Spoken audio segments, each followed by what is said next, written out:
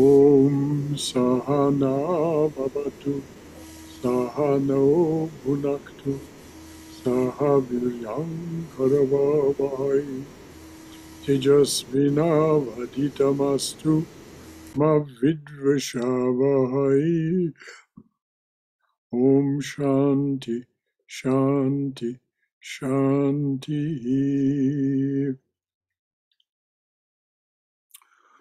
Om, may the Divine Being look over us lovingly as a mother and father. May the Divine Being support and nourish us as a mother and father. May we have the strength and skill to study together the art of spirituality. May no misunderstandings arise amongst us. Om, peace, peace, peace, and blessed beneficence be unto us and to all beloved beings everywhere. Well, good evening and namaste. Welcome to our Wednesday evening class, where we study the art of spirituality as taught to us by Lord Krishna, Sri Krishna. We're studying Bhagavad Gita, discussing what Sri Krishna tells Arjuna in the course of these verses that are offered to us from these many thousands of years ago, but given to us in fresh, understandable modern English by Swami Prabhavananda and Christopher Isherwood. So there's only just the four of us so far, but I'm still going to ask, is there anything left over from last week that wants clarification, or you have a question, or you have a comment from your own wisdom or experience about anything that Krishna was saying to Arjuna, or anything that Arjuna was asking of Sri Krishna? All right, well, Swayam, the decision was made a while back. We're not going to wait on people. If they come en retard, as the French say, then so be it. So let us just proceed. Okay. So last week we finished the chapter on Karma Yoga. So we are now beginning chapter 4, Renunciation Through Knowledge. And it is, I think, page 57 in this edition of the book, Swami Prabhavananda's translation. Renunciation through knowledge. Sri Krishna saying, "Foe consumer, FOE, foe dash consumer, now I have shown you yoga that leads to the truth undying.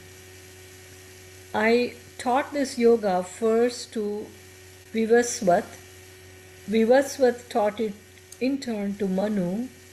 Next, Ikshvaku learnt it from Manu, and so the sages in royal succession carried it onward from teacher to teacher, till at length it was lost, throughout ages forgotten." Arjuna asks, "Vivasvat was born long before you. How am I to believe that you were the first to teach this yoga?" Sri Krishna replies, "You and I, Arjuna, have lived many lives. I remember them all. You do not remember. I am the birthless, the deathless, Lord of all that breathes. I seem to be born. It is only seeming, only my Maya." And then there is an asterisk there. There are two asterisks, so let me read on. It is only seeming, only my Maya. I am still master of my Prakriti, the power that makes me. And the two asterisks, the two words are interchangeable. It's Maya and Prakriti. They both refer to the creative power of Brahman and hence to the basic stuff of which the universe is made. When goodness grows weak, when evil increases, I make myself a body. In every age I come back to deliver the holy, to destroy the sin of the sinner, to establish righteousness. He who knows the nature of my task and my holy birth is not reborn when he leaves this body. He comes to Okay, me. hold on. When Sri Krishna says, "I am it," I only seem to be born. It is only seeming. It doesn't mean that he doesn't exist within time, space, and causation, and can still be known to us, if that's what we wish. Because it is through the power of devotion and love that these forms take their embodied being. But as Swami Vivekananda said of Sri Krishna, this is the seeming, the Maya, the Prakriti that we just read about. Swami Vivekananda said of Sri Krishna, he is but mother's shadow. Mother is Prakriti itself, untransformed, and her tools are Maya and the gunas. So there is a complete inseparability, just as there is between Sri Ramakrishna and Holy Mother. There's a complete inseparability between Prakriti, the Divine Mother as spoken of by Swami Vivekananda, and Sri Krishna. They are one and the same being that takes, Mother takes this form, creates this shadow of herself in order to do, and please read again then, what it is that Sri Krishna comes to do in every age. Please read that paragraph again, dear.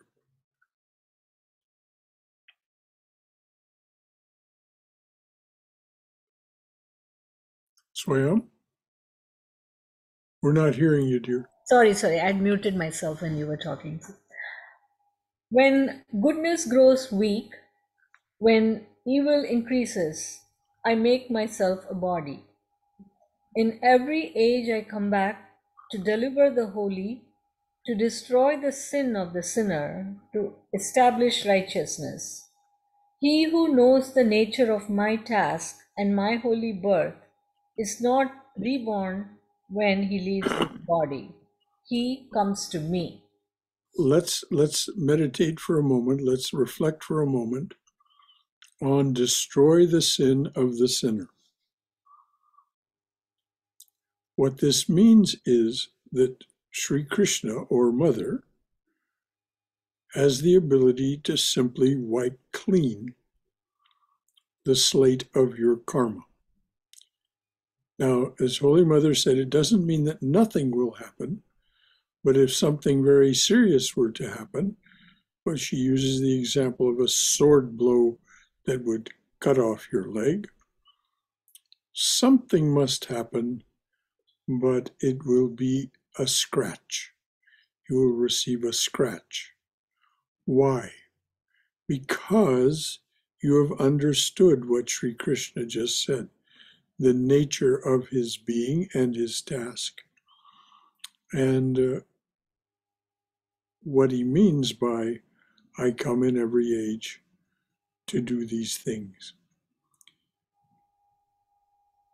If we have faith in these things through experience, not through blind faith, not through just believing it because we've heard it, but feeling it in our prayer, contemplation, concentration, and meditation, then we will come to understand what Sri Krishna means when he says, why I'm born and the nature of my task.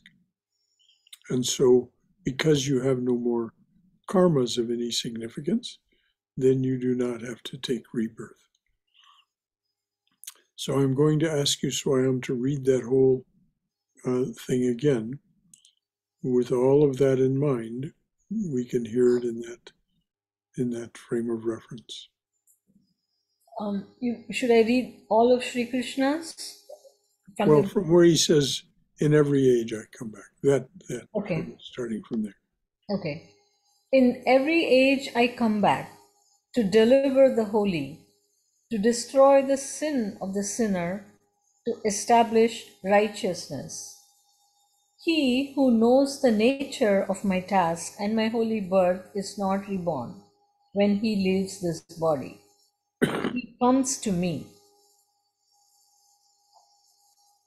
Flying from fear, from lust and anger, he hides in me. His refuge, his safety. Burn clean in the blaze of my being. In me, many find home. Whatever wish men bring me in worship, that wish I grant them. Whatever path men travel is my path. No matter where they walk, it leads to me. The poetry part is over. Now the Swamiji's words. Most men worship the gods because they want success in their worldly undertakings. This kind of material success can be gained very quickly here on earth. I established the 4 castes which correspond to the different types of guna and karma. I am their author. Nevertheless, you must realize that I am beyond action and changeless. Action does not contaminate me. I have no desire at all for the fruits of action. A man who understands my nature in this respect will never become the slave of his own activity. Because they understood this, the ancient seekers for liberation could safely engage in action. You too must do your work in the spirit of those early seers. What is action? What is inaction? Even the wise are puzzled by this question. Therefore, I will tell you what action is. When you know that, you will be free from all impurity. You must learn what kind of work to do, what kind of work to avoid, and how to reach a state of calm detachment from your work. The real nature of action is hard to understand. He who sees the inaction that is in action and the action that is in inaction is wise indeed. Even when he is engaged in action, he remains poised in the tranquility of the Atman. Now, there is the great secret behind all of this. If we practice meditation, it's not a compulsion of karma yoga. He's still talking about karma yoga here. It's not a compulsion, but it certainly is auspicious because it is through this act of meditation, of practicing meditation, that we gain insight into the fact that the Atman is the core and source of our being. Atman, of course, is not separate from Brahman. It's just a way of talking about it as it exists within us. But when we sit quietly, as he said, and we become calm, then we begin to sense this witness awareness, which is the face of the Atman, as it presents itself to our waking and yogic awareness. Yoga nidra, yoga sleep, that's why I'm just making a distinction. As we sink deep into meditation, we practice something that is called yoga nidra, yoga sleep.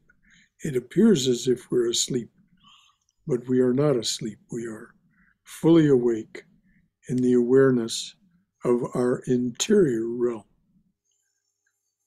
So this is what he means here. Is there any comment or concern or question from any of you about what Sri Krishna is discussing and saying?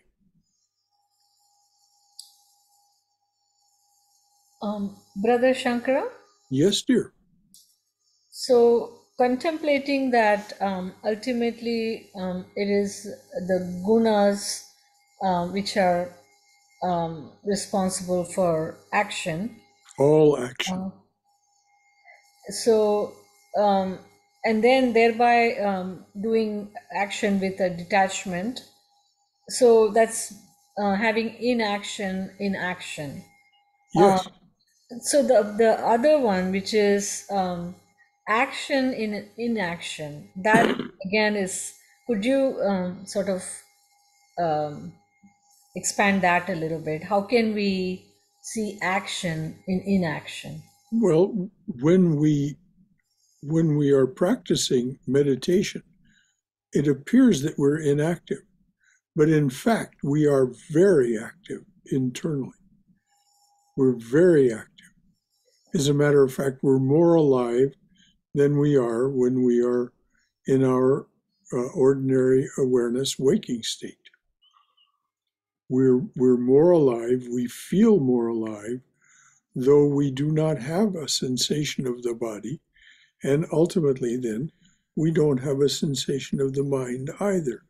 We have an awareness of this Atman, this witness awareness, Saguna Atman, and so we're very active, and that Saguna Atman, the reason it's said Saguna, is that it is with it has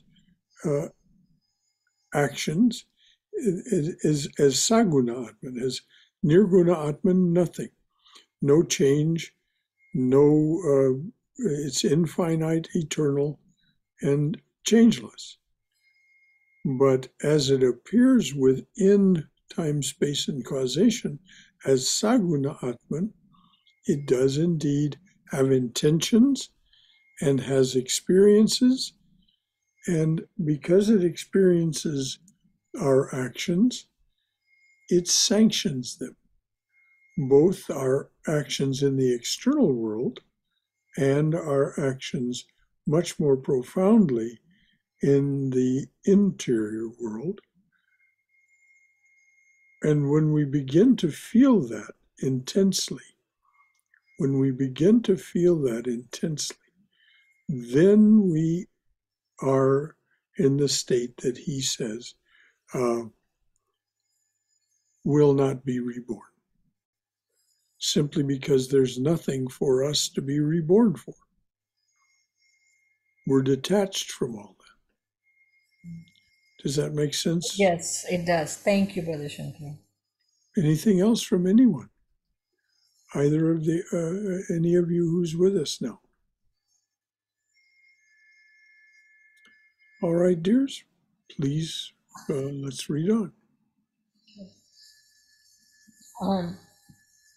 Now again the poetry begins.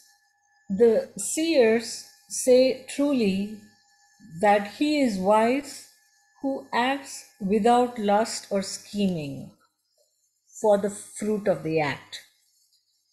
His act falls from him, its chain is broken, melted in the flame of my knowledge. Turning his face from the fruit, he needs nothing. The Atman is enough. He acts and is beyond action, not hoping, not lusting, bridling the body and mind. He calls nothing his own. Bridling. Right. Bridling is what we do to a horse or other animal that we are going, but particularly horses. We bridle them so that they can be controlled.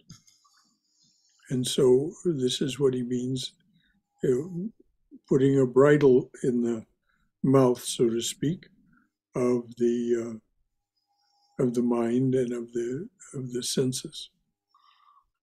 So please read that again, dear, just so we know, even for those of us who didn't know what bridling meant. Not hoping, not lusting, bridling body and mind. He calls nothing his own. He acts and earns no evil. What God's will gives, he takes and is contented. Pain follows pleasure. He is not troubled. Gain follows loss. He is indifferent. Of whom should he be jealous? He acts and is not bound by his action. When the bonds See, what Sri Krishna is saying is you're not generating new karma. When you're behaving in this way, you're not generating new karma. He acts and is beyond action. He earns no evil. There is no, you're not accruing any new karma when you act and serve in this spirit. Is everyone clear about that? How very important this is, and why Sri Krishna says even a little practice of this yoga frees you from the terrible wheel of rebirth and death. Because even a little practice of this yoga, if you practice a little, he gets behind it and makes it work. So even a little practice of this yoga frees you from the terrible wheel of rebirth and death. It is this generation of new karmas that are representative of desires and attachments and aversions and all the things that bind us to this time, space, and causation realm. So is all that clear to everyone? Is there anything at all that anyone would like to say? Actually, yes, Glenn. Question, brother. So all the motivation has to come from the gunas, is that correct? Everything that happens, everything that occurs, but the motivation is not your own. The motivation, actually, the volition, comes from the divine being. It represents itself as the gunas because those are the instruments to make things happen. But the volition, or whatever word you used, I've now lost it, your intention is not your own.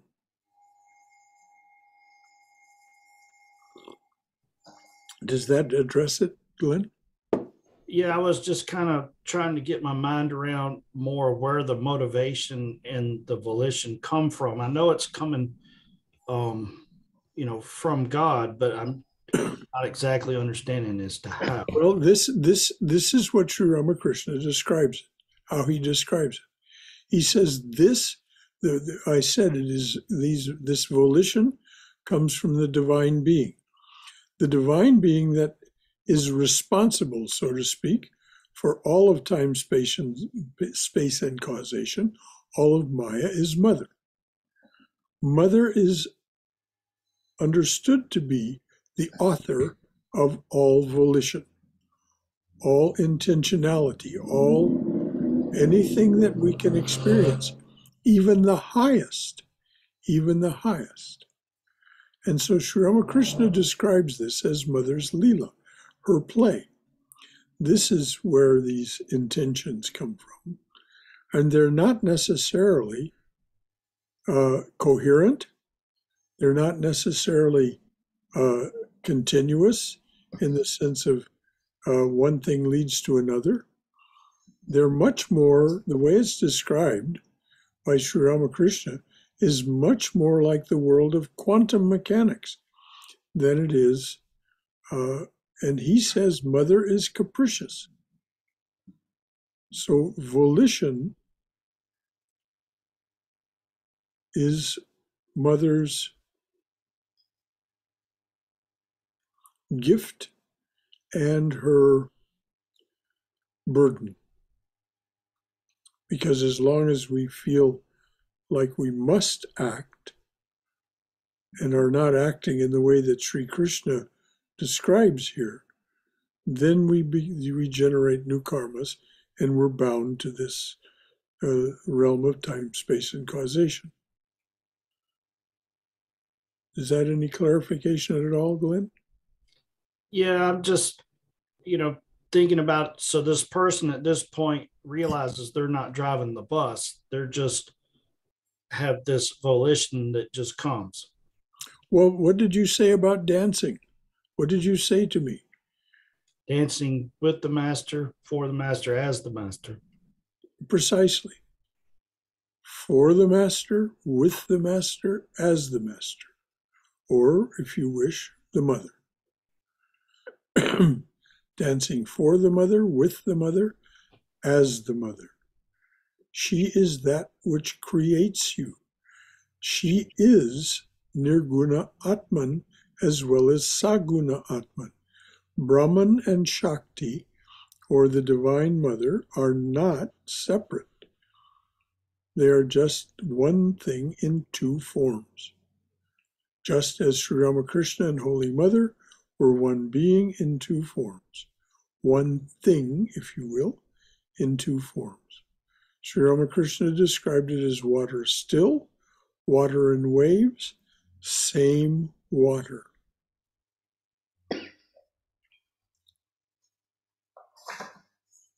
So the volition comes from the divine being, that volition to dance.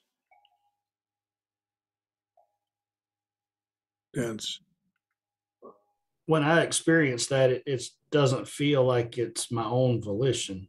I'm just riding the bus. Well, exactly. You're just being the dancer that dances for, with, and as the divine being. Certainly, we're not driving the bus. If we think we're driving the bus, my goodness, we're certainly in a very delicate situation at that point. Sometimes I do think I'm driving the bus. Well, we all think that. We all fall into that frame of mind. My hands just go right for the steering wheel. Yeah. It ain't necessarily so, as the song says. It ain't necessarily so. Anything else from anyone? Thank you, Glenn. First, on a lighter note, so there is Tesla and other cars now to teach us that we are not the driver. Yes. But my question is, these four sentences or these four places in the poem, pain follows pleasure, he is not troubled. Gain follows loss, he is indifferent. So, is it correct to say that, as long as we are embodied and have not reached the state, we are going to feel both pain and joy of pain of loss and joy of gain, I guess. It So is can we not. say, It is not that the illumined soul does not feel these things. What are the words that he uses? troubled and indifferent? Untroubled. No. He is not troubled. He is not troubled. So pain follows pleasure. He is not troubled. It doesn't mean that the pain and the pleasure aren't experienced. They are experienced. Gain follows loss. He is indifferent. It's not as if these things ever go away as long as we are embodied.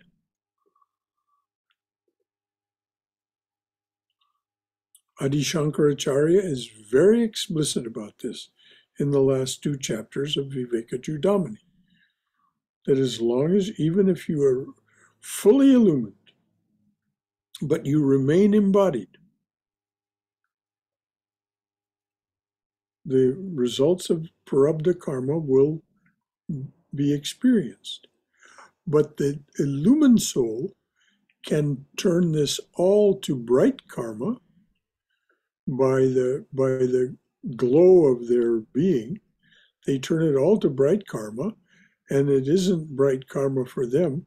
They offer that bright karma to individual beings for their upliftment, and to humanity for the overall upliftment.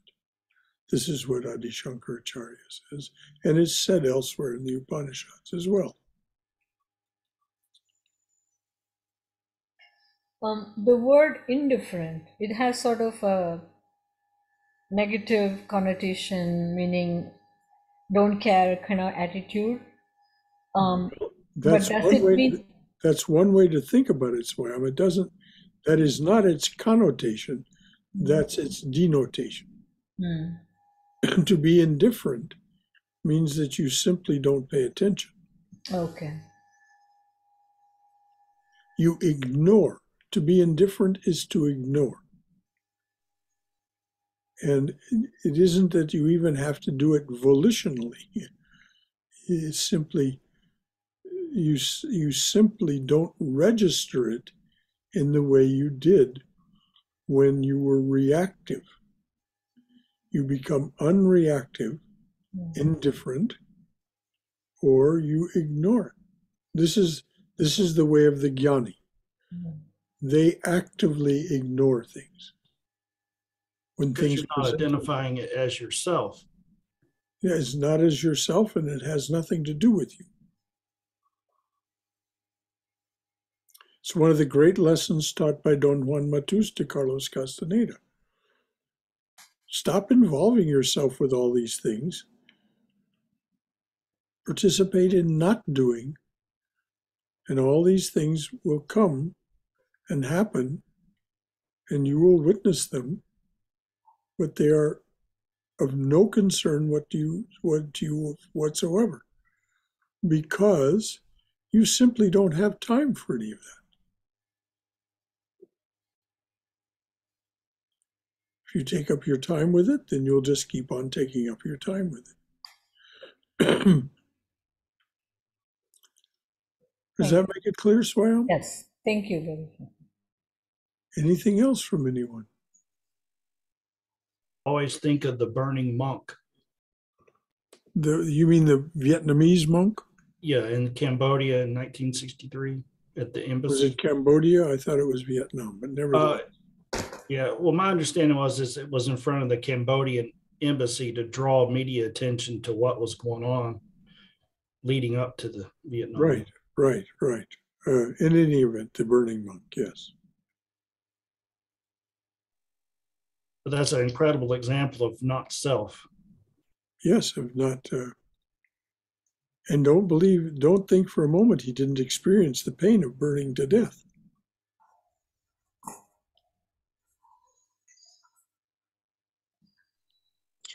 Brother, sometimes we feel so, or rather, I feel so inadequate and hopeless that it almost feels like praying to the mother. This is all hopeless. Just burn it if it's not adequate enough for you. Just burn it if it's not. Rajiv, this feeling of inadequacy and hopelessness is made of two things. It's a early training where we were educated to think of ourselves in that way, and by people sharing their misery with us. And it's also a product of tamas. When we feel tamasic, extremely tamasic, which we will feel, the gunas come and go. So do not take it seriously. Do not think that there's something wrong with you because you're feeling this way. You were educated to it as a child by people sharing their own hopelessness and feelings of inadequacy. However subtly it may have been, it's there, believe me. Because these adults do have that feeling. And then these samskaras, these mental impressions that are left with you, and they may not even have been fully formed in this lifetime, we're told. They may also be carryovers from in our latent subconscious from prior lifetimes. But then along comes the guna of tamas and stimulates those mental impressions or samskaras. And then we feel them.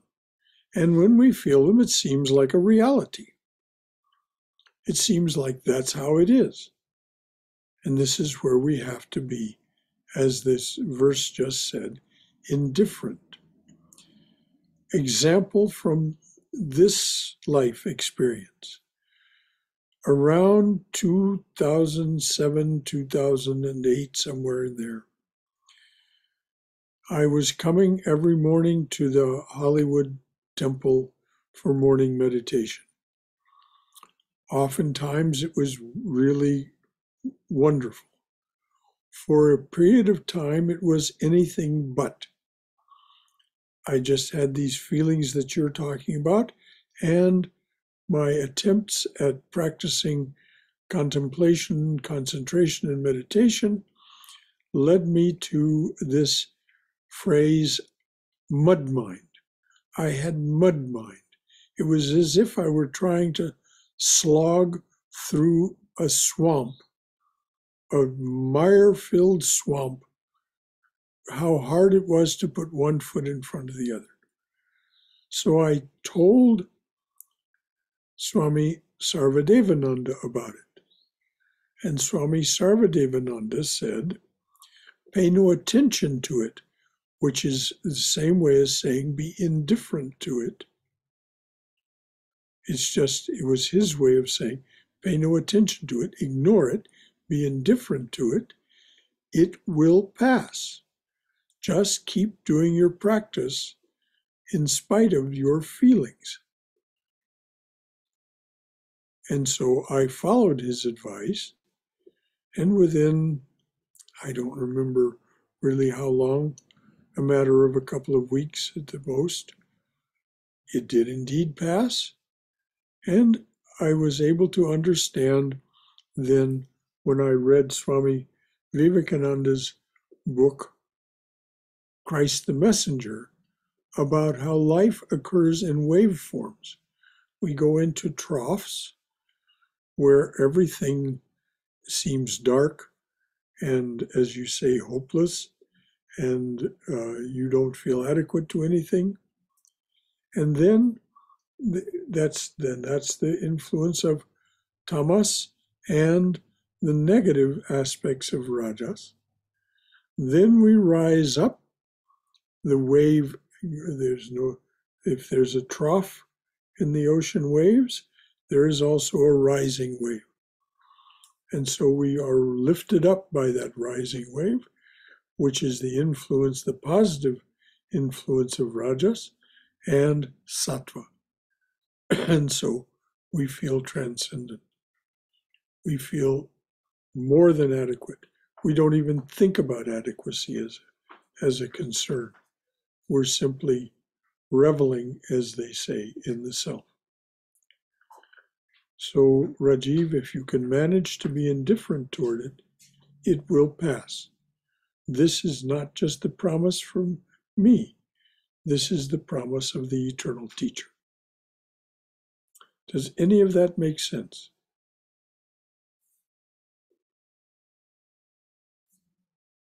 Yes, brother. Sorry, I was trying to unmute myself. Yes. Thank you for the words of encouragement. And believe you me, Rajiv, you are worthy. You are adequate. You are success. You are a successful person. Does that mean that's all that happens in your life? Of course not. It's not even true of the avatars. Because we live in this world of time, space, and causation, which is eternally changing and is finite.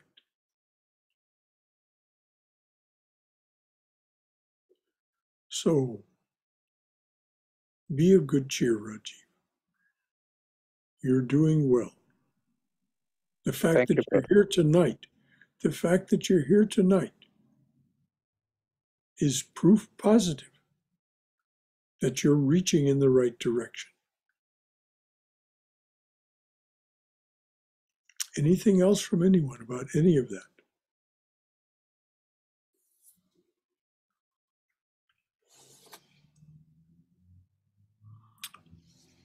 All right, Swayam, please read the few lines.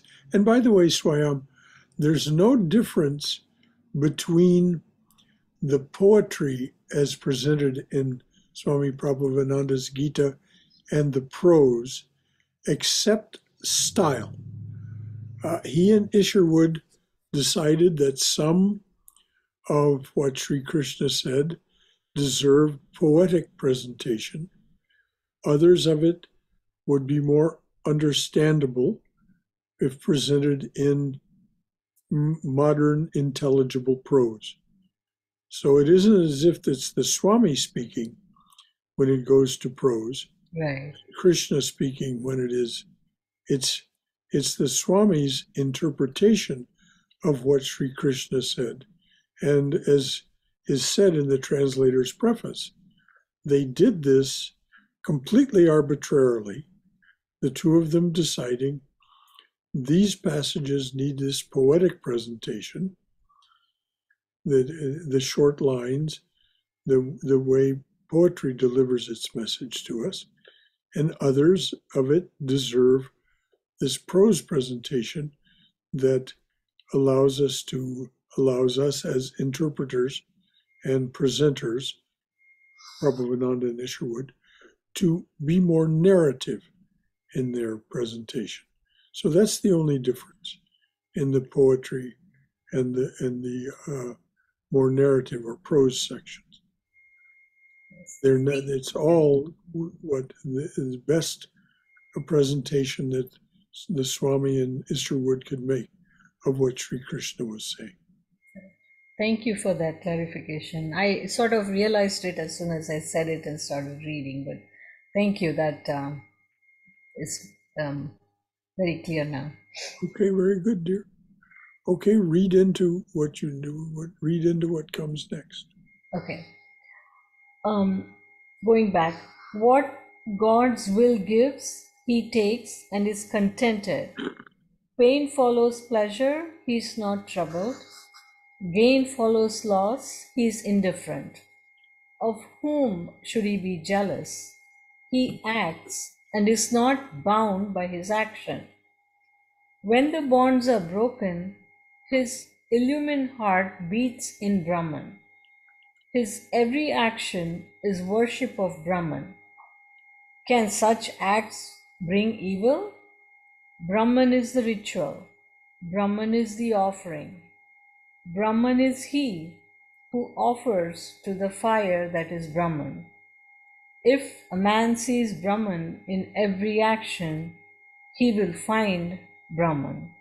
And that is what we're so familiar with, is said as a prayer of offering and recognition, particularly for food, but it can be for anything. Om Brahmarpanam Brahmahavir Brahmagno Brahmana Uttam Brahma Evatena Gantavyam Brahma Karma Samadhina. That's the Sanskrit of this perhaps most famous verse from the Gita. We're all familiar with it. Most people who even chant it aren't all that clear where it comes from and the context in which it's presented. So this is when the heart is engaged. So read what the English says again, Swayam. Sure. Brahman is the ritual. Brahman is the offering. Brahman is he who offers to the fire that is Brahman.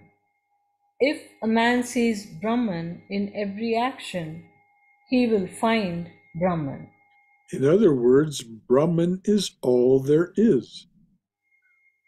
Brahman is the ritual, the what is being offered by the ritual, the person who does the offering, the fire into which it is offered, which of course in food is the digestive fire of our hydrochloric acid. And he who sees Brahman in every action attains to Brahman. One, this has nothing to do with gender. So one who sees Brahman in every action attains to Brahman. One who sees Brahman in every action. This is absolutely unqualified and unconditional. Is there any comment or concern or question about what Sri Krishna has just said?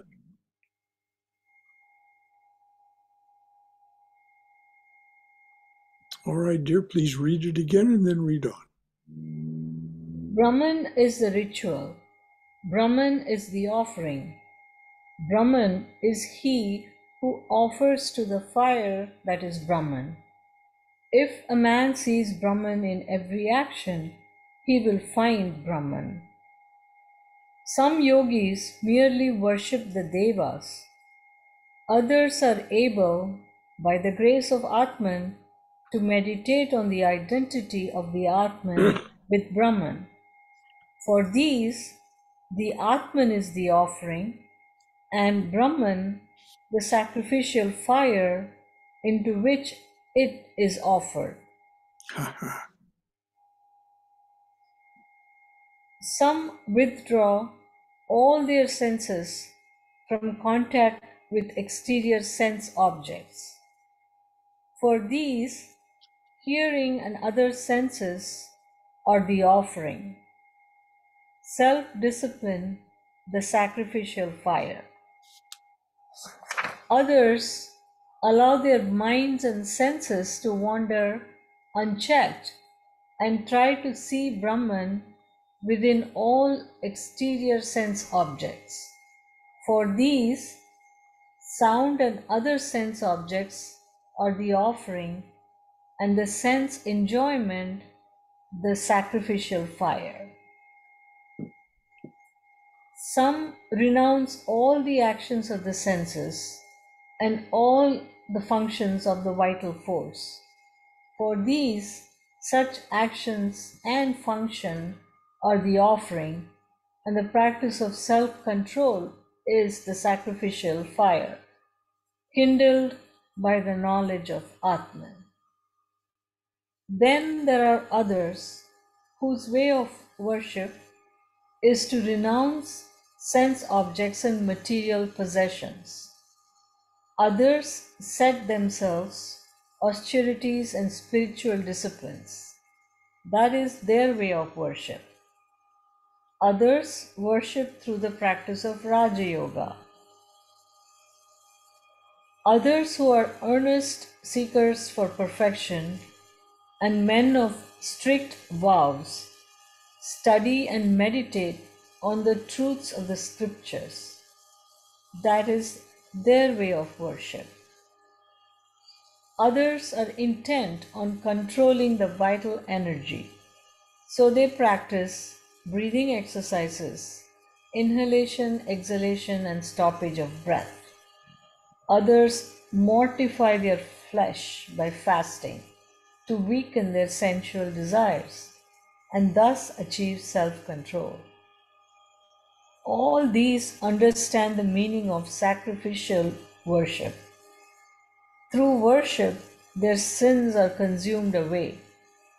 They eat the food which has been blessed in the sacrifice. Thus, they obtain immortality and reach eternal Brahman. He who does not worship God cannot be happy even in this world. What then can he expect from any other? All these and many other forms of worship are prescribed by the scriptures. All of them involve the doing of some kind of action. When you fully understand this, you will be made free in Brahman. Okay, let's just pause. Here is one of those catalog passages that occurs in all of the scriptural traditions, most particularly in the Upanishads, and therefore also in the Gita, which is said to be the cream of the Upanishads. This is a fairly exhaustive listing and discussion by Sri Krishna of the various ways in which people use their mind and senses and other attributes to worship. And it is, you can, if you are thoughtful, you'll find yourself in there somewhere. It is not a perfect match, of course, there never is. Those words, but you'll find that your way of being with whatever it is you conceive of as the divine presence matches more or less one of those ways of worship. And of course, we can see very clearly some of the yogas, those who let their senses wander unchecked, and so on. This is the bhakti yoga. This is how a bhakta practices. It isn't that they don't do anything, but they don't try to control what comes to them, and they don't reject anything, which is what Sri Ramakrishna prescribes as most opportune and most auspicious for this time. Any of you who want to discuss that privately, I'll be glad to discuss that with you. What Sri Ramakrishna recommends and how bhakti yoga is the path that he prescribes for this time and place in the history of the spiritual unfoldment of the Divine Mother, which shows up as these various yugas or ages of the world. Any comments or questions from anyone? Brother Shankara? Yes, dear. So, like you said, it's a good little list to go through and reflect on to see where each one is.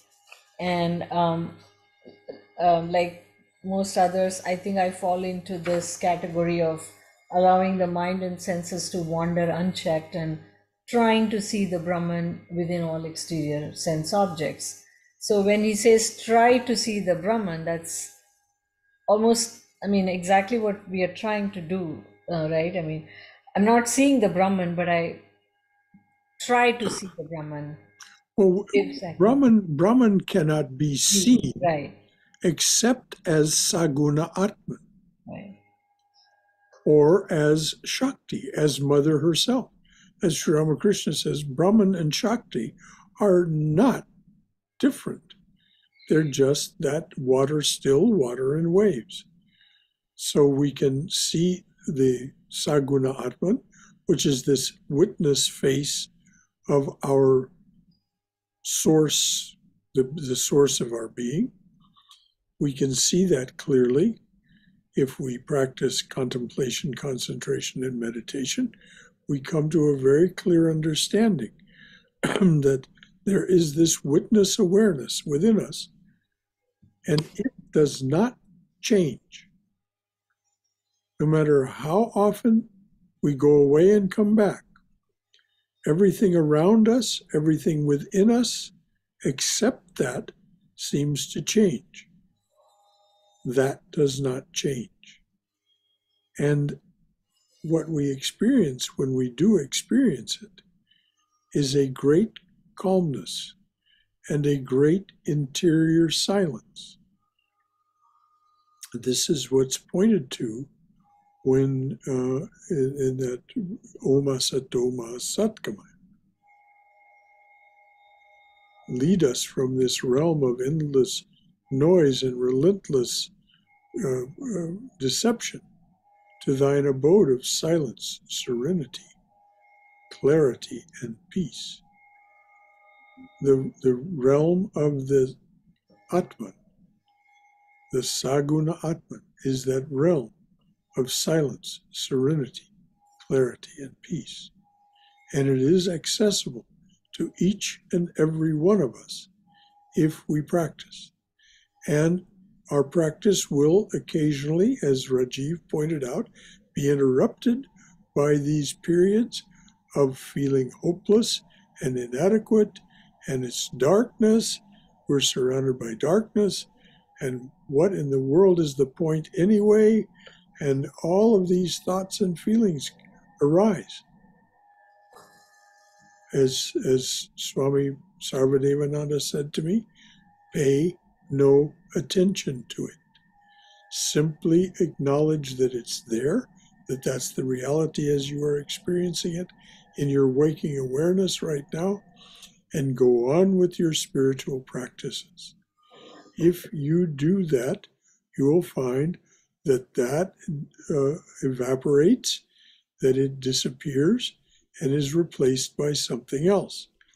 And then that's replaced by something else, and something else, and something else. As the Buddha said, stop thinking about the past.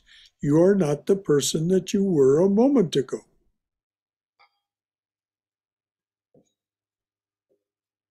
Any comments, concerns, or questions before we wind up this evening? All right, dear.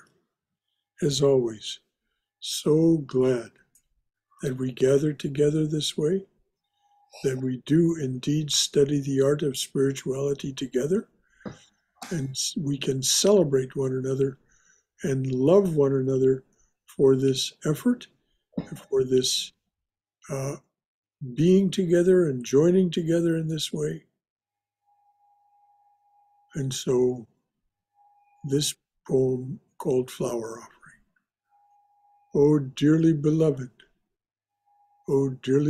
Lord, a flower at your feet for each one who comes to your open door, a flower at your feet for each one who stands by your open door and says, come to me, offering to break this world's chain that binds us down to ignorance, suffering, and death.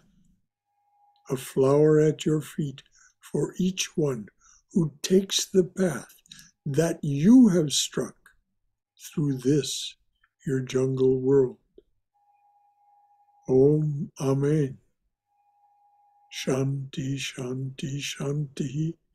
Peace, peace, peace, and blessed beneficence be unto us and to all beloved beings everywhere. Jai Shri Guru Maharaj Ji Ki Jai. Durga, Durga, Durga. May we be safe. May we be healthy. May we be cheerful. May we have peace of mind. And may we know we are always in the loving and protective embrace of the divine being as our mother and father. No matter how it may seem at any given moment, that we are told by all of the great teachers, all of the avatars, all of these who are the eternal teacher in human form, they each tell us that is the truth. You are always in the loving and protective embrace of the divine being as your mother and father, even though there may be pain and pleasure, gain and loss, all these things, success and failure. Jai Shri Guru Maharaj Ki Jai. Any final thought from anyone?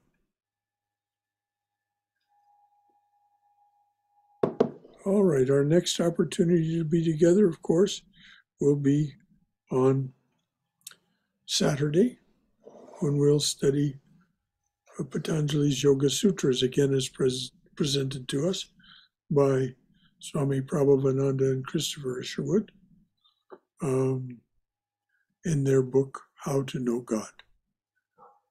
And it's a very powerful presentation of a workbook devised by Patanjali to achieve the unlimited and unconditioned state which Patanjali calls Kaivalya.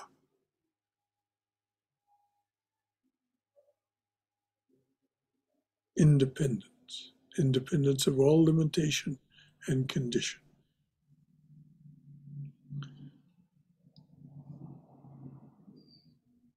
And then on Sunday, we'll discuss some teachings of Lord Jesus Christ in the context of Raja Yoga.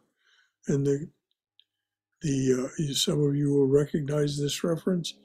The title of this coming Sunday's discussion is Cast the First Stone. Anything from anyone? All right, dears. Thank you, Brother Shankara. Until I hear from you personally, or until we gather on Saturday, and any of you who wish to come and visit, please know that you're most welcome. You just have to give me a call or send me an email, and we'll arrange a mutually convenient time. All right. Namaste. Godspeed, everyone.